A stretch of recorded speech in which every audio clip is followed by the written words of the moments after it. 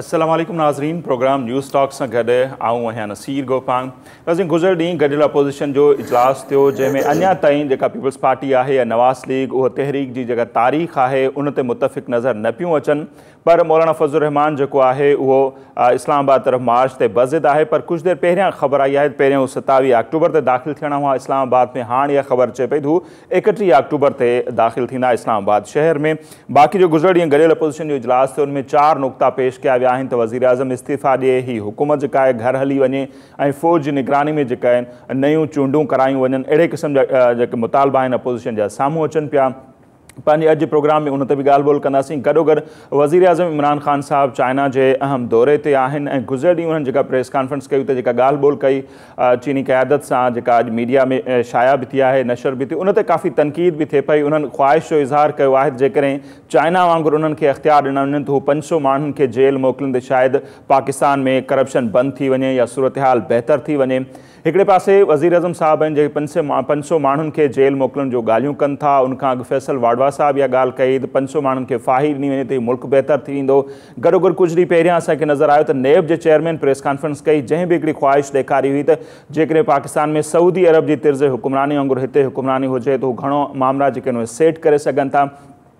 इतफ़ाक़ जी ॻाल्हि इहा आहे त ही जन मुल्कनि जा मिसाल असांखे ॿुधाया पिया वञनि, उन्हनि में डेमोक्रेसी न आहे, उते आम माण्हुनि खे वोट जो हक़ न आहे। उते चाइना ते हिकिड़ी अलॻि सूरत हाल आहे, सऊदी अरब में बादशाहत आहे, असां वटि हिकिड़ी डेमोक्रेसी आहे। पर उनजे जेके आला इदारा आहिनि उनजा अमलदार बि हिकिड़ी ख़्वाहिश ॾेखारनि पिया जेका जमहूरी ख़्वाहिश नथी चई सघिजे। वज़ीर आज़म साहब बि चवंदो त 500 माण्हुनि खे जेल मोकिले छॾिजे। गॾोगॾु वज़ीर आज़म उन्हनि जो इहो बि चवणो हो त पाकिस्तान में बदतरीन करप्शन आहे, उनजे करे जेको आहे सीड़पकार हिते नथा अचनि। असीं चाइना विया आहियूं त उन जा सीड़पकार हिते अचनि, पर असीं पाण उते वेही चवंदा त पाकिस्तान में बदतरीन करप्शन आहे त छा उनखां पोइ उतां जा सीड़पकार पाकिस्तान ईंदा, सीड़पकारी कंदा? इहो हिकिड़ो इंतिहाई अहम ऐं वॾो सवालु आहे। गॾोगॾु ॿी अहम ख़बर इहा आहे त जेके सूबाई सलाहकार आहिनि जेल खाते जे हवाले सां, एजाज़ जखरानी साहब, गुज़िर राति असांखे नज़र आयो त नेब तरफ़ां कराची में उन्हनि जी रिहाइशगाह ते छापो हयो वियो, जितां ॿुधाए पिया त अहम दस्तावेज़ खया विया आहिनि। अॼु पाकिस्तान पीपल्स पार्टी जा जेके इतलात खाते सूबाई वज़ीर आहिनि सईद गनी ऐं एजाज़ जखरानी, उन्हनि ॿिन्ही गॾिजी वेही प्रेस कॉन्फ्रेंस कई, जंहिं ते उन्हनि तमामु घणी तनक़ीद कई नेब जे उन अमल जी जेको उन्हनि छापो हयो। गॾोगॾु PTI जे अॻवाननि जे नालनि जी हिकिड़ी डिघी लिस्ट आहे जेका बयानु कई सईद गनी साहब, त उन्हनि जा केस बि अंडर ट्रायल आहिनि, पर उन्हनि खे गिरफ़्तार छो नथो कयो वञे? नेब ऐं रेंजर्स ते अहिड़ी कार्रवाई जी उन्हनि मज़म्मत कई। उन्हनि चयो त उन्हनि जी अॻवाननि खे हिरासां कयो पियो वञे। उन सूरत हाल ते बि असीं ॻाल्हि ॿोल कंदासीं। गॾोगॾु ॿिया बि खोड़ सारा मामला हूंदा। अॼु प्रोग्राम में असांखे जॉइन कयो आहे पाकिस्तान पीपल्स पार्टी जो सीनियर अॻवान आहिनि मुसरत न्याज़ी साहिबा ऐं PTI जा अॻवान आहिनि सरबुलंद खान साहब। बहुत शुक्रिया, आपने हमें टाइम दिया। बातचीत की शुरुआत हम सरबुलंद खान साहब से करते हैं। आज पहले आप बैठी हैं, लेकिन सरबुलंद खान साहब कैसे देखते हैं ये जिस ख्वाहिशात का इजहार आ रहा है? फैसल वाडा साहब बोलते हैं कि 500 लोगों को फांसी पर लटका दो, फिर सूरत हाल बेहतर होगी। जो हिटलर के दौर में हुआ था उससे तशबीह दी जा रही है उसको। फिर नेब के चेयरमैन बोलते हैं कि सऊदी अरब के तिर्ज़ के हमें अख्तियार दिए जाएँ, और फिर वज़ीर आज़म साहब बोलते हैं कि 500 लोगों को मेरा अख्तियार में होता तो जेल में डाल देता, सूरत हाल बेहतर होगी। तो आपको लगता है ये एक जमहूरी मुल्क में रहकर इस तरह की ख्वाहिशात का इजहार करना ये ठीक है? जी बिस्मिल्लाहिर्रहमानिर्रहीम, बहुत शुक्रिया नसीर, आपका आज अपने शो में बुलाया। आपने बड़ी अच्छी बात की है, लेकिन ये सवाल सही बनता है। आपका सवाल भी पिछले सवालों को ही मद्देनज़र रखते हुए हम बात करेंगे। हमारे यहाँ 70 साल से 72 साल से जमहूरी हुकूमत तो रही है, लेकिन आज तारीख़ तक किसी भी सियासी शख्स को जिसने करप्शन की हो, ब्यूरोक्रेसी में हो या इस्टेब्लिशमेंट में कोई भी किसी भी ओहदे पे रहा हो, आज तक कोई हमने एग्जाम्पल सेट नहीं किया, कोई सज़ा नहीं दी। इसीलिए ये सवाल बनता है कि हमारे यहाँ इस तरह के लोगों की हौसला अफजाई होती है कि वो प्रोसिक्यूशंस के अंदर बहुत सारे खिला हैं, प्रोसिक्यूशंस के अंदर बहुत सारे ऐसे मामलात हैं जिसमें वो निकल जाते हैं बड़ी इजीली। हमारा एक कानून बनता है सज़ा के लिए, तो साथ दूसरा आर्टिकल बचाने के लिए भी है।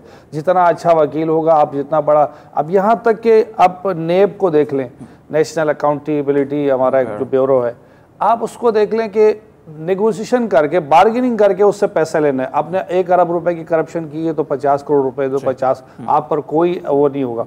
तो कहने का मकसद है कि ज़रूर हमें अपने कानून साज इदारे जो हमारी पार्लियामेंट है उसमें भी रिव्यू करने की ज़रूरत है कि ऐसे लोगों को कैफिर किरदार पे पहुंचाने की ज़रूरत है जो आवाम के वोट से, आवाम के किए हुए वादे और जो हलफ लेते हैं कि हम इस रियासत के, इस हुकूमत के, आवाम के वफादार रहेंगे, लेकिन इन द एंड इनके जब मिनिस्टर बनते हैं इनके असासे होते हैं लाखों में, और जब ये मिनिस्टर से उतरते हैं तो इनके असासे अरबों में होते, करोड़ों में नहीं होते। तो कहने का मतलब ये है कि जैसे आपको अभी 5 साल मिले हैं तो इदारों को बेहतर करें, कोई कानून में अगर कमी पेशी है तो उसको बेहतर करें, या इस तरह की डिमांड खान साहब डेमोक्रेसी की बात को अगर नीचे फैसल वाडा साहब ने और हमारे दूसरे दोस्तों ने सेकंड किया, उसकी बुनियादी वजह ये है कि कहीं ना कहीं हम सबको लगता है कि कानून में कहीं ना कहीं शुक्म है, कहीं ना कहीं हमें कानून साजी में बेहतरी लाने की ज़रूरत है कि ऐसे लोगों की हौसला शिकनी हो जो करप्शन के ज़रिए आवाम का पैसा लूटते हैं, बाहर मुल्क ले जाते हैं। 3000 से ज़ायद लोगों ने दुबई पैसे अपने शिफ्ट किए, पाकिस्तानियों ने,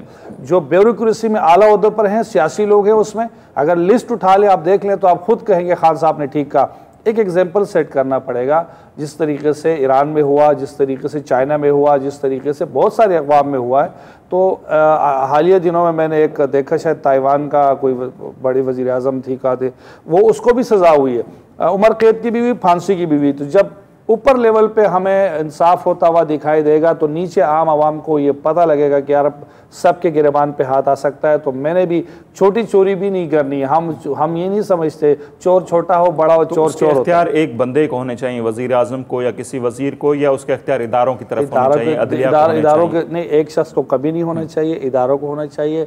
शफाफियत वाज़े नज़र आनी चाहिए, किसी किस्म की किसी के साथ ज़्यादती होती हुई नज़र नहीं आ रही, बिल्कुल मेरिट पे होने चाहिए।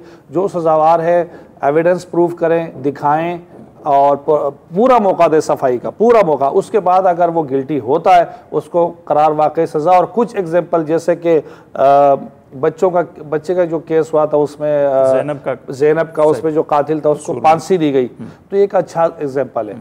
फांसियां होनी चाहिए जो बैनुल-अक़वामी ताकतें हैं। जैसे लोगों ने कहा कि सरेआम के लोग, लेकिन इस तरह के कानून में भी इस तरीके से कानून पे अमल करते हैं। देखिए बुनियादी अगर निज़ाम देखें, दुनिया में सबसे बेहतर निज़ाम तारीख जब से आई है, इस्लाम जब से आया, सबसे बेहतरीन निज़ाम जो है वो इस्लाम ने दिया है।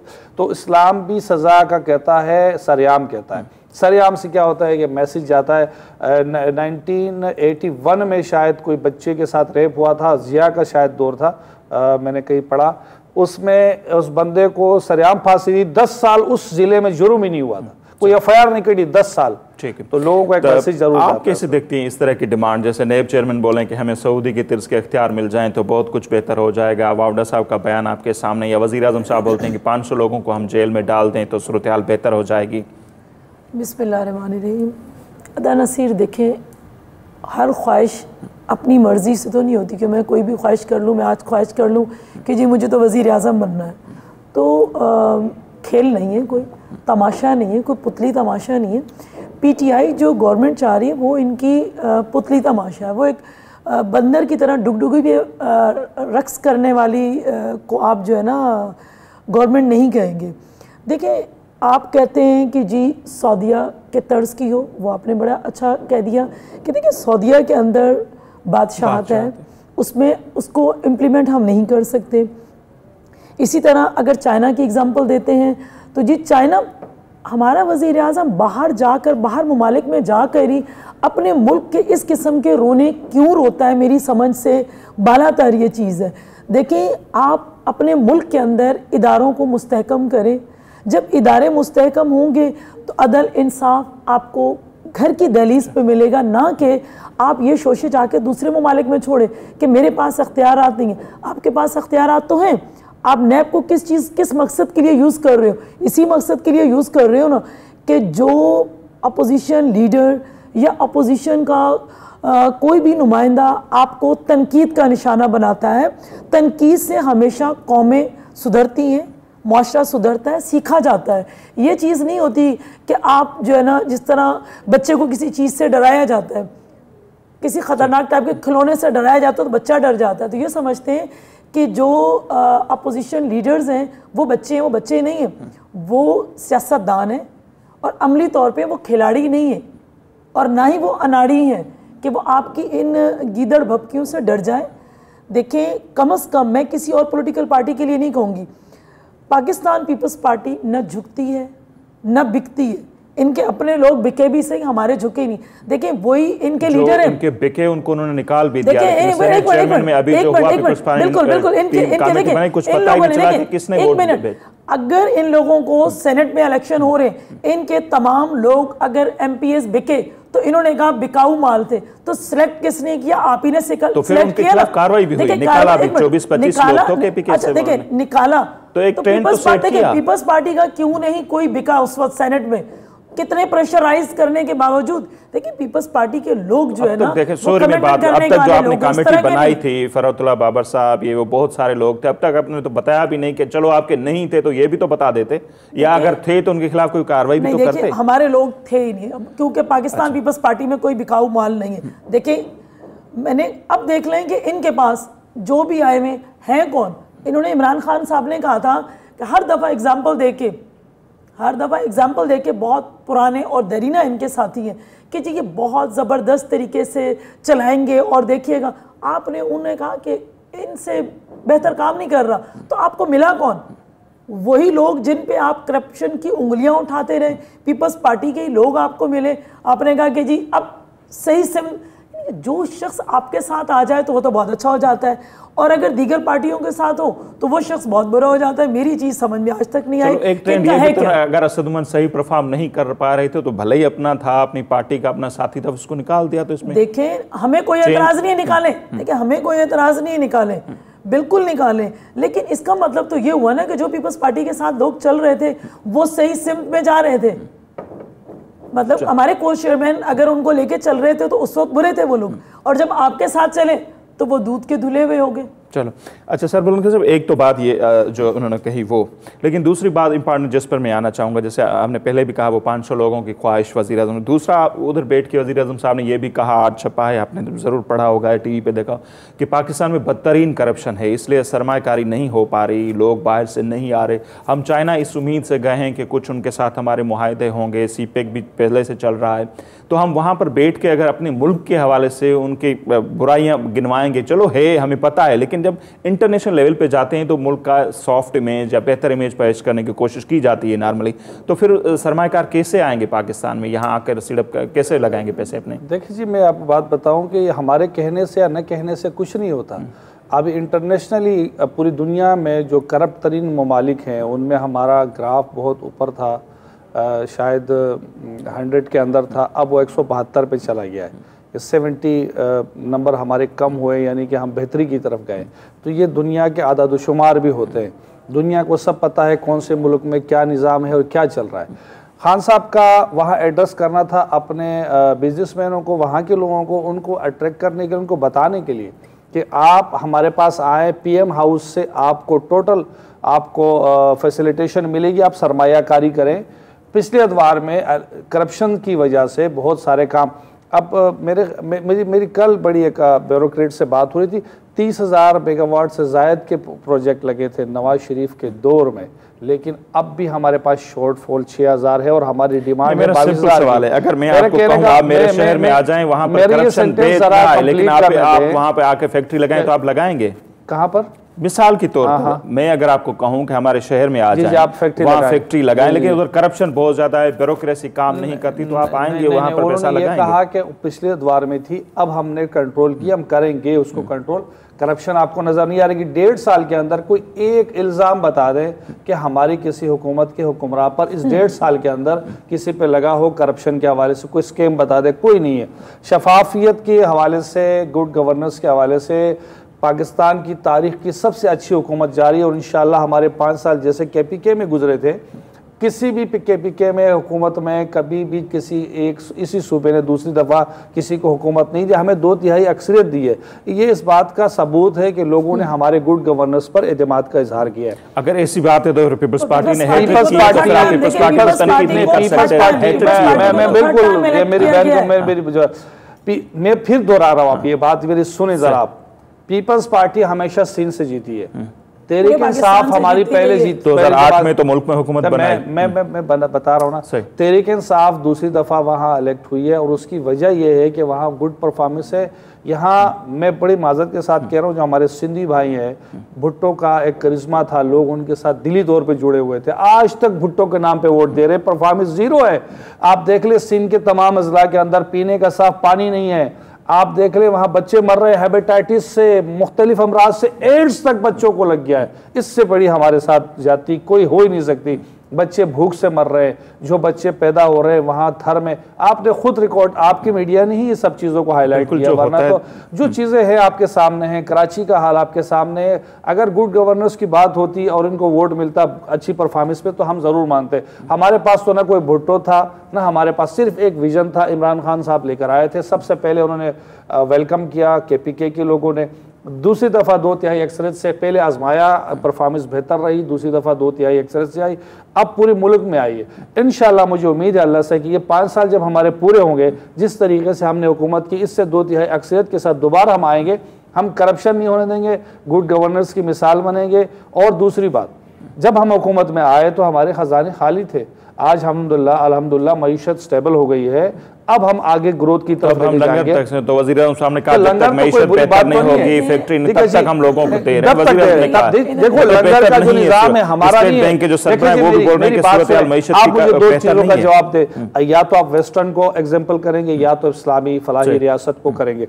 दोनों मॉडल के अंदर ये है, फैसिलिटेशन है, लंगर है, खाना है मुसाफिरों को, लेकिन लंगर खाने के लिए मुसाफिर आएंगे, गरीब लोग आएंगे, बिल्कुल रोजगार देंगे। ये हमारा वादा 5 साल के हमारे 13 महीने के अंदर हमने ये किया है, लेकिन ये कोई नहीं कर रहा है। इते वठूं था मुख्तसर ब्रेक, ऐं ब्रेक खां पोइ ॻाल्हि ॿोल जे सिलसिले खे असीं इतां खां ई कंटिन्यू कंदासीं।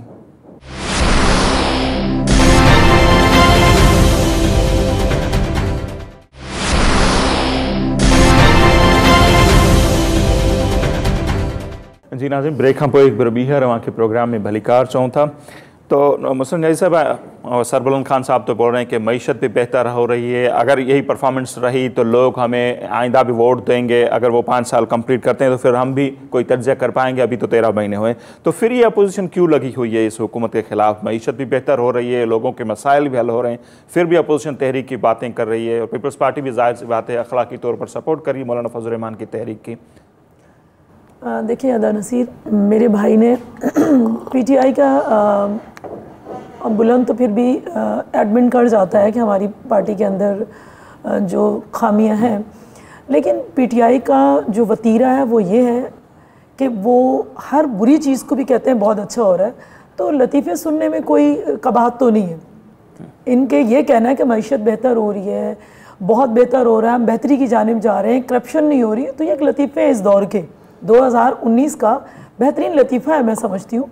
और देखिए एक वजह यह है कि हम हमेशा से कहते थे, खान साहब कहते थे कि जी 350 डैम बना दूंगा, आवाम से पाकिस्तान पीपल्स पार्टी कहती थी खुदारा इस पर यकीन मत करो ये झूठ बोल रहा है, कहते थे कि हम पेट्रोल कम करेंगे, हम कहते थे भाई ये झूठ बोल रहा है, ये इसने कुछ नहीं करना, मैं नौकरियां दूंगा, हमने कहा इस पर एतबार ना करो, लेकिन लोगों ने ये तो सिलेक्टेड लोग हैं। अब आपको पता चल रहा है, आपको मुझे पूरी 22 करोड़ आवाम को पता चल रहा है कि हमने क्या कसूर, अगर जिसने दिया है, चंद लोगों ने दिया भी होगा, हम ये नहीं कहते कि नहीं दिया, अगर जिन लोगों ने दिया है तो वो भी सर पीट रहे हैं कि इन लोगों ने इस टाइम 13 से 14 माह कोई कम नहीं होते, कम से कम एक सिमत, कोई एक सिमत में हम कहते हैं कि ये बेहतर जा रहे हैं, तो फिर लोग भी हमें कहते हैं कि जी इन्हें टाइम दो, इन्हें टाइम दो, इन्हें क्या टाइम दिया जाए, तो क्या इन्होंने एक मिनट प्लीज देखिए क्या करप्शन रोक ली कि जिन लोगों पर सिर्फ एलिगेशन, मैं बैठे बैठे आप पे एलिगेशन लगा दूं तो उसका मकसद ये होगा कि आपको उसकी तहकीकात होनी चाहिए, इदारे तहकीकात करते हैं, या डायरेक्टली जो है ना गोपांग को जाएंगे और जाके जेल में डाल देंगे। ये है इंसाफ, इंसाफ एक तरफा ना करें, खुदारा इंसाफ करें, आप बिल्कुल करें। हम कहते हैं करप्शन नहीं होनी चाहिए, करप्शन पाकिस्तान हो, करप्शन फ्री पाकिस्तान हो, लेकिन ऐसी कौन सी बुराई कर ली है पीपल्स पार्टी ने या दीगर और अपोजिशन के लोगों ने कि वो लोग बहुत बुरे हो गए। आपके पास जो बैठा हुआ है तरीन साहब, जो आपकी मशीन है, ठीक है, तरीन बैठा हुआ है, उसको सजा याफ्ता है, लेकिन आपकी तमाम जो डिसीजन मेकर आपके ग्रुप्स होते हैं उनमें वो सर फहरिस्त होता है। तो ये भी अच्छी बात है कि शामिल कुरैशी साहब उनकी पार्टी में से ये आवाज है कि ये गलत कर रहे हैं, बैठे हैं। अच्छा एक चीज है, आपके पास आजम सवाती साहब, मेरे भाई ने कहा हमने बहुत अच्छा काम किया।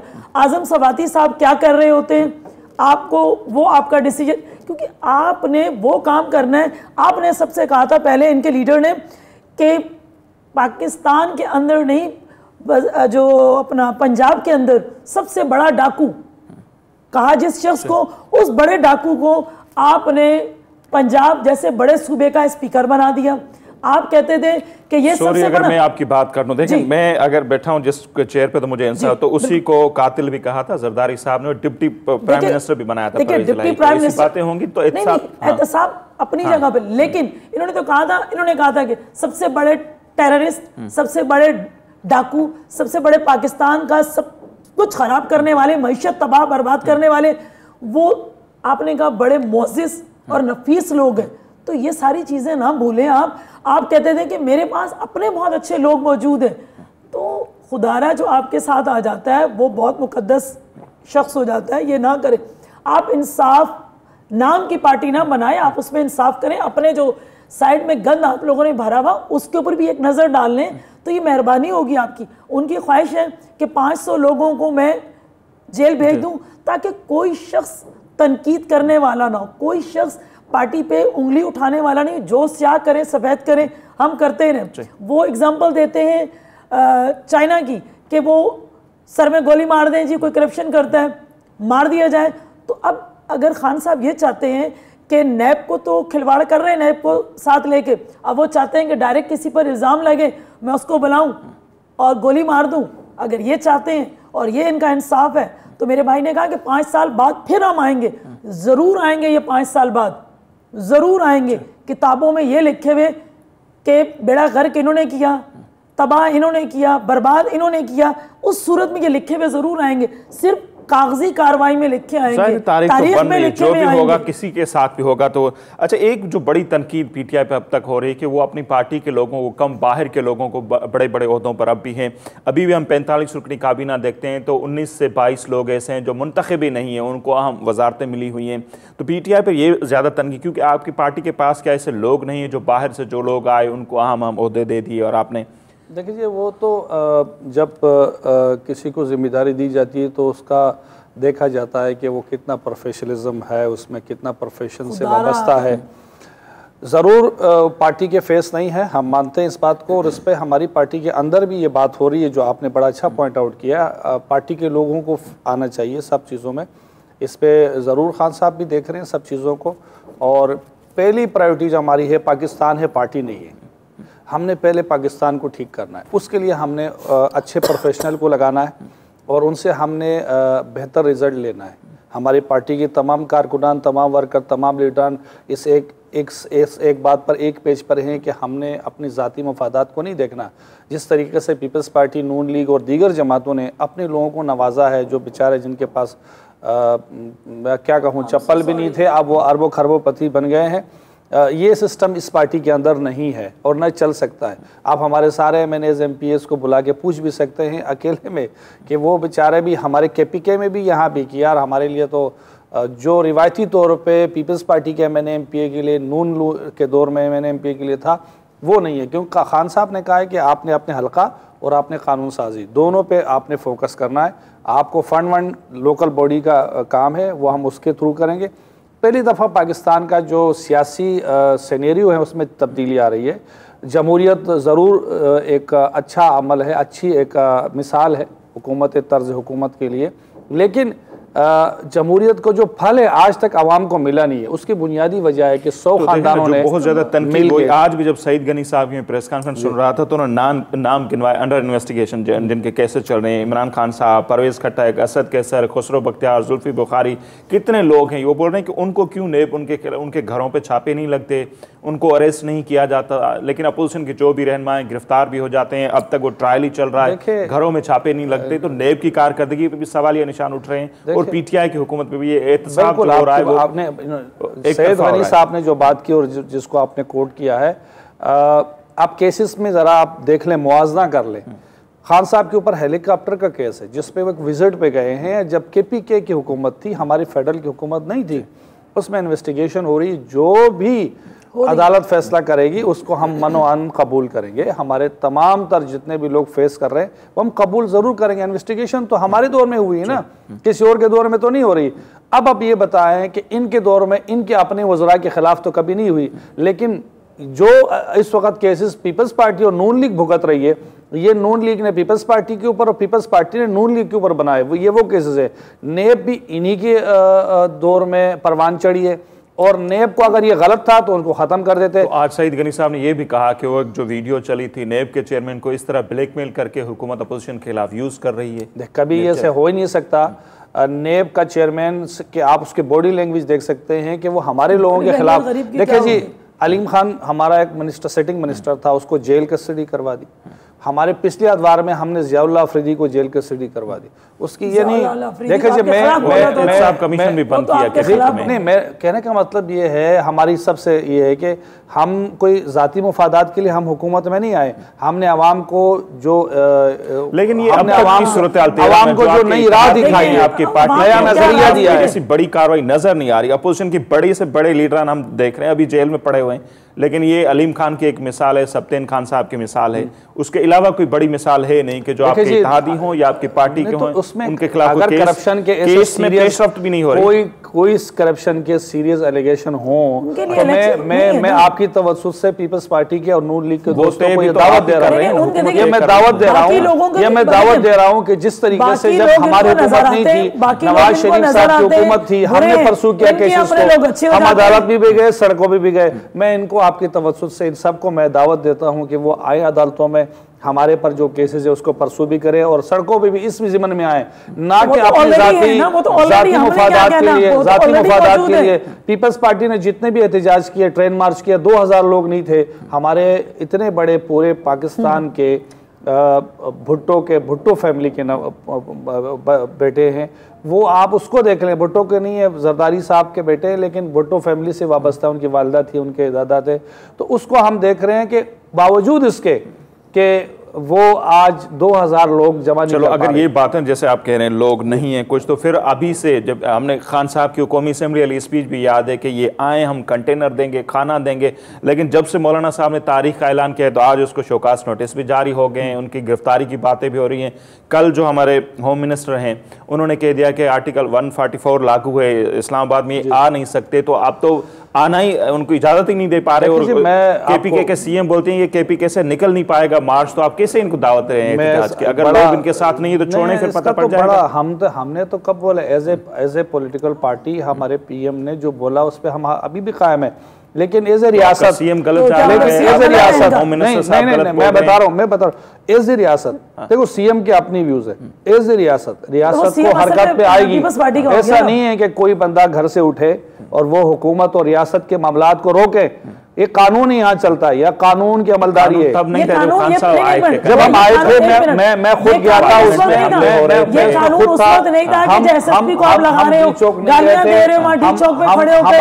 गए थे, मुतालबा किया था 4 हल्के खोलने का।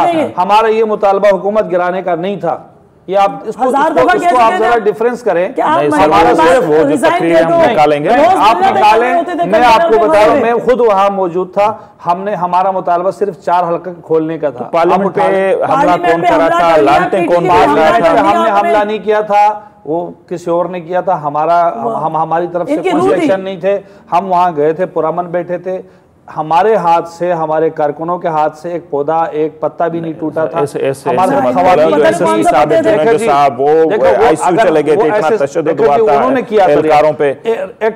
उन्होंने किया था रिएक्ट, कहीं से इतने लोग थे, अब पता नहीं किसने क्या किया। इसमें इस तरह के लोग भी शामिल थे जो हमारे पार्टी के नहीं थे। उन्होंने सबूताज करने की कोशिश भी की होगी हमारे और हमारे साथ खवातीन थी, तो हम इस तरह कैसे कर सकते हैं? तो आपको अभी भी ऑफर दे रहे हैं, मतलब जाने देंगे इनको अपोजिशन को, ये जो एहतजाज करने आ रही है, फिर ये आर्टिकल 144 और ये बातें, ये दोनों समझदार हैं, इनको पता है कि हमारे पास लोग नहीं है, हमने मुंह की खानी। इस मौके पर इन्होंने हमें भी समझदार कह दिया, ठीक है, इस मौके पर हमें भी समझदार कह दिया, बड़ी जरा नवाजी। लेकिन ये जो नेब की कार्रवाइयां हो रही है, लगता है कि पीपल्स पार्टी हिस्सा जरूर उसमें हम बुरे हैं। अगर ये पे है तो फिर हम समझदार हो गए। देखिए मेन चीज़ ये है कि जब ये 126 दिन का धरना करते हैं, पाकिस्तान को का बेड़ागर्क करते हैं, पूरे इस्लामाबाद को बंद करते हैं, चाइना का प्रेसिडेंट अगर आता है तो उसकी परवाह नहीं करते, वहाँ खड़े हुए कंटेनर पे बिल फाड़ते हैं, उस वक्त ये बहुत अच्छे हैं। और अगर इनके साथ आते हैं पत्ते नहीं टूट रहे, एसएसपी को खड़े होकर आपका कायद ललकार रहा होता है, गालियां दे रहा होता है, गालम गलोच, वहीं आपकी खवातीन बैठी होती हैं गालियां, तब तो बहुत अच्छा। हर चीज उस वक्त बुरी थी। खड़े होकर आपने किस शख्सियत को वहां पे आपके कायद ने पीएचडी करवा डाली तमाम कारकुनों को गालियां देने पर, यह चीज तो वहां मिली। वहां पे लोग, इन्होंने, मेरे भाई ने कहा हो सकता है जिन्होंने मारा हो या पीटा हो तो वो हम में से ना हो, अकीन लोगों में से लोग नहीं थे, क्योंकि वहां तो नाच गाना ये सब कुछ होता था, गाने बजनाने होते थे, तो लोग इधर उधर के जो है ना मतलब टाइम हमारे पास कम है, वो देने के लिए आ जाते थे। चाह रही है, बहुत सारे लीडरान पीपल्स पार्टी के अंदर जा रहे हैं, सीएम की भी बातें चल रही हैं। देखिए एक चीज बताऊं, इन्होंने कहा ना, फजलुर रहमान का आपने कहा, इन्होंने कहा कि जी हम इन्हें हलवा भी देंगे, हम इन्हें, इनके वज़रा कह रहे हैं, हाँ, और हम कंटेनर भी देंगे, वजीर आजम साहब ने भी कहा। तो इतनी हिम्मत पैदा करें ना, कंटेनर भी भेज दें, खाने भी भेज दें, अभी से आपका दम निकले जा रहा है। आपको तो कौम ने 126 दिन बर्दाश्त किया, आपका दम निकल रहा है कि एक दिन पहले 144 लगा रहे हैं, वहां से आ नहीं सकेंगे, जा नहीं सकेंगे, क्यों? जमहूरियत दिखाएं, जमहूरियत, फिर इसका मतलब है तो फिर बड़ा दिल करे आपके खिलाफ, तो ये तो रियासत हरकत में आई है, खोल के दें, आप उनको रास्ते बना के दें, आप उनको रास्ते बना के दें। रियासत इनको कौन बताया कि 126 दिन रियासत कहाँ थी? मुल्क को रिप्रेजेंट करने वाले लोग हैं, इसमें एस्टेब्लिशमेंट है, इसमें सब है, और हुकूमत जो है हाजिर वक्त। देखिए जी, हम लॉ एंड ऑर्डर की सूरत हाल बरकरार रखना किसके हाथ में होता है? तो इंटीरियर मिनिस्टर के हाथ में होता है, तो वो पीएम के हाथ में होता है, चीफ ऑफ आर्मी साहब के हाथ में होता है, एस्टेब्लिशमेंट के हाथ में होता है। ये मुल्क की भागदौड़ जो है किसी एक हुकूमत के हाथ में देके छोड़ा नहीं जा सकता, इसमें सारे इदारे इन्वॉल्व होते हैं, मुल्क की फलाह बहबूद और उसकी हिफाजत, सब इदारे आपके साथ हैं। देखिए ये सबसे अच्छी बात, इसका क्रेडिट तो हमें दें कि सारे इदारे एक पेज पर हैं। वजह क्या है कि एक शफाफ दियानतदार क़यादत मुयस्सर हुई है पाकिस्तान को, इससे पहले कभी नहीं हुई। कोई एक पाई धेले का कोई अपना करप्शन का इल्जाम चाहिए, जब सारे इदारे आपके साथ हैं तो इंशाल्लाह होंगे। 5 साल मिले, 5 साल मिले और 5 साल में हम नहीं कहते, 13 महीने यही वजीर आजम साहब कहते थे अगर करप्शन हो रही हो या मुल्क में महंगाई बढ़ रही हो तो इसका मतलब है वजीर आजम चोर है। तो अब महंगाई भी बढ़ रही है तो फिर इसका मतलब मुझे ये बताएं नसीर साहब, ये बताएं मुझे, इन्होंने 4 बारियां ली हैं, 4 बारियां, 3 बारियां ली हैं, और क्या सिंध में बेहतरी हुई है, वफाक में बेहतरी हुई है? लोगों ने, जैसे आपने कहा कि हमको लोगों ने मुंतखब किया, हम ये नहीं कहते, अल्टरनेट नहीं था, लोगों के पास ऑप्शन नहीं था। खान साहब आया, खान साहब तो जीरो से शुरू करने वाला आदमी है ना, टाइम जीरो से शुरू किया खान साहब ने। कोई हाई लेवल पहुंचे, कोई आवाम की लाशें मिलेंगी, फौज के जरिए नहीं आया था, और वो भुट्टो साहब भी जनरल अयूब के जरिए में आए, और नवाज शरीफ जनरल जिया के दौर में आए। जो बातें चल रही हैं सर, जो लोग बातें कर रहे हैं और जो लिखा जा रहा है वो भी किसी से, देखिए मैं आपको बताऊं, उसके हक में भी लिखा जा रहा है, एंटी भी लिखा जा रहा है, आपको पता है। और जो हमारे यहाँ लिफाफा सियासत नहीं है, आपको पता है, साफत कितनी है आपको पता है। पूरी दुनिया सराह रही है, पूरी दुनिया में इस वक्त खान साहब का नाम भी आया, पूरी दुनिया में इस्लामी मुमालिकों में सबसे टॉप पर खान साहब।